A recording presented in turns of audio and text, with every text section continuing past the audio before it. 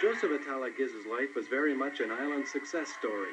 The son of Lebanese immigrants, his parents ran a Charlottetown grocery store where he worked after school. He was smart with an exceptional memory, and academics came easily. He went to Dalhousie Law School and then quickly became a partner with Alan Scales, the most influential lawyer on Prince Edward Island. Together, they formed a formidable law firm. Ghiz was a brash, fast-talking litigator who specialized in criminal trial cases. Ghiz had a confident presence, and he walked into a courtroom as if it was his own. Joe Ghiz took a year off to specialize in constitutional law at Harvard University. Then he got into politics.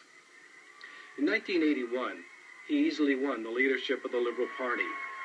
In 1986, in a stunning underdog victory, he toppled the Conservative government.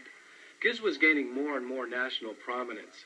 First in 1987, when he fought the Brian Mulroney government over free trade. We say the price is too great, the reward's too small. We say there is no reward too great that gives any government the right to put our country up for sale. In 1989, Ghiz won his second election, capturing 30 of 32 seats. 60% of the electorate voted Liberal, the highest any party received since 1911. See ya. But more and more, Ghiz got tied up with constitutional issues. First, there was Meech Lake, and then the failed Charlottetown Accord. We brought in the top legal advisors to the government of Canada and the government of Ontario and the government of Quebec on more than one occasion into the room to explain to us the different possible interpretations that this wording would have as opposed to that wording. And there was about 7 or 8 constitutional experts in there, legal textbook writers and so on, and we were getting different opinions. And just shades of difference. I mean, just the shade of a color different, eh? And in the end, we had to say to ourselves, do we have the political will to make this happen?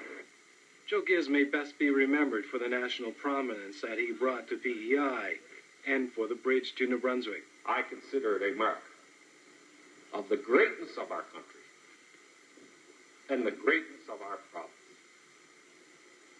that the son of an immigrant can be elected First Minister of a province in this country. Thank you very much.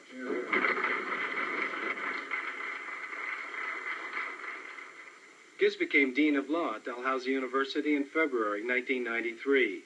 He was there for 2 years, and then in April 1995, Joe Ghiz was appointed to the Supreme Court of Prince Edward Island, where he served until his death.